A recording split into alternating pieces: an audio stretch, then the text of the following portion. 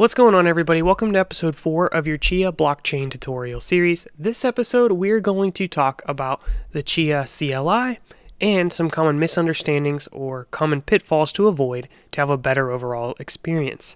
So let's start with those. We're going to first take a look at the plot NFT, which initially can be a confusing thing to kind of wrap your mind around. So an NFT is a token. It's a thing that you create on the blockchain and you own it. So this is unique to you and you control it. It basically controls your plots and your connection to a pool. You can switch to another pool at any time and those plots will move over to that other pool. You only need one plot NFT, as we talked about in the previous episode. However, if you wanted to split up your plots across multiple pools, you could use multiple plot NFTs. The only thing to know is that when you create a plot to that plot NFT, it's permanently tied to that plot NFT, meaning you cannot take plots from one plot NFT and move them to another plot NFT. Now, just because you have a plot NFT does not mean you have to join a pool. You can do what's known as self-pooling. In this situation, you're only ever going to get Chia if you find a block. But it's still recommended to do this through a plot NFT instead of creating plots without a plot NFT, which was the old school way of doing things when Chia first came out before the pooling protocol. So when you're given the option to use a plot NFT, you definitely want to do that, even if you don't plan on joining a pool right away. You always can join a pool later if you decide and move around from pool to pool if you wish. Now, the next area of confusion is the way rewards are distributed. So the reward for a block is split into two. So you have the farming reward and the pool reward. So the farming reward is 1/8 of the entire block reward, and that is given to the farmer directly. So if you find a block, you will get 1/8 of that block reward. If that block reward is 2, which it currently is, you will get 0.25 Chia sent directly to your wallet. The other 7/8 is given to the pool. And this is done for all members of that pool, and that's where the pool gets the funds to distribute them consistently across everybody who's contributing to that pool. And this distribution will be done based on your estimated size. In other words, your contribution to the pool.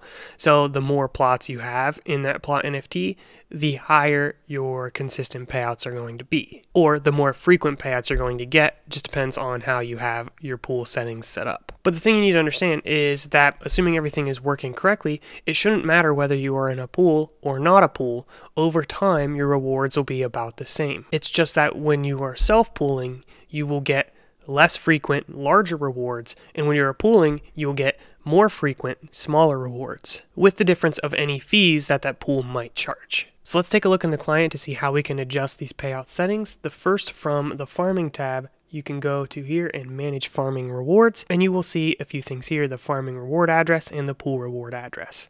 Now, an important thing to note, you don't need to worry about the pooling payout address here. We're going to talk about that when we get to the plot NFT. For now, this farmer reward address is very important. This is where 1/8 of the block reward is sent when you find a block. So you want to make sure this is an address you own and control. If it's not, you'll likely get a warning that says something like no private keys for one or both addresses. Safe only if you are sending rewards to another wallet. Well, we want to make sure we get those rewards, so this address is something I own and it looks good. Now again, don't worry about the pool reward address unless you're using old format plots before the pooling protocol. So the other settings, you can go to pooling, and some settings can be adjusted here, but you may have it set up so that you need to edit these settings from the pool. So view pool login link. And this will give you a one-time login link to log into your pool's website if that pool supports it. Now this is private, it's not something you will want to give out because this allows you to log into your account. So pools can adjust settings there. Now, as I did mention in an earlier video, the farmer is the one to actually confirm the block. So 51% attacks are less likely in the Chia network, with the exception of unofficial clients or, very large farmers. they could still contribute to an attack like this. That is why it's recommended to use the OP or official protocol pools, which you can find lists of all of those online. Now, to become more comfortable with Chia, you might want to familiarize yourself with the CLI, command line interface. This is how you interact with Chia through the terminal. A lot of tools, such as the madMAX plotter, are built into the CLI as well, and we're going to take a look at how you can use that. Now, the exact instructions to use the CLI depends on your operating system. So here's instructions for Windows. Here are instructions for Mac. And from Linux, you should be able to use Chia right away, just using the Chia command, and that seems to work fine. So if you're on Windows, follow these instructions. I'm on Mac, so I'm going to go with these. So what we will do is we will open the terminal application, and we'll open that there. Once you have the terminal open, you can use this path here to execute commands through the terminal.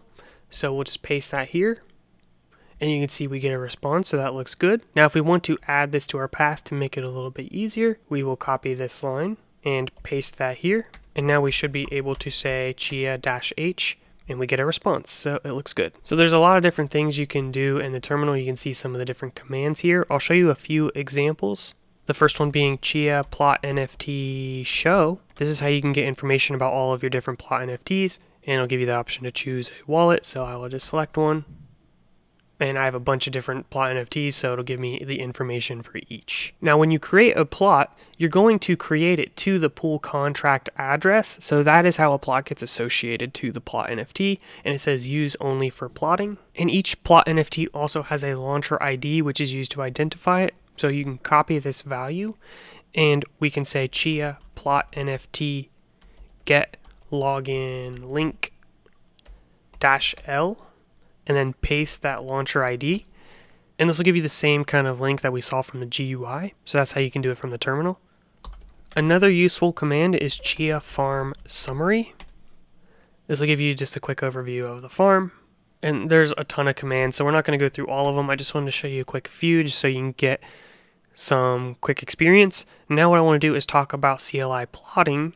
So you can say Chia plotters, and this will give you some information. So we have Chia, proof of space, madMAX, BladeBit. So if we want to get more information about madMAX, we can just say Chia plotters madMAX-H for help, and this will give you all the information needed to create a plot. Now, not all of these are required, many default to values. So what we will do is we'll just go through a quick example of creating a plot through the terminal, which has been my preferred way of doing it, but everybody has their own preference. You can see the same information from that documentation page. So we're going to need the size, so K32. We can just create one, so that would be for -N. The threads depends on your processor, and we will also set a temp directory and a final directory. Then the important thing here is you need the farmer key and the contract. So that's what I showed you a little bit earlier. So let's go ahead and try to build out one of these commands. It's okay if you don't get it perfect the first time, but we'll try our best. So the very first thing is we'll say Chia keys show. That's where you can get the farmer public key. Just be certain that you are using the right wallet. So each wallet here is defined by a fingerprint. So we'll grab this farmer public key. We will paste that here. And now let's go get our contract. So Chia plot NFT show. Same wallet. Find the plot NFT that you want to plot to and grab its pool contract address. So we will copy that, and I will paste that here as well, just in case we need to refer back to that.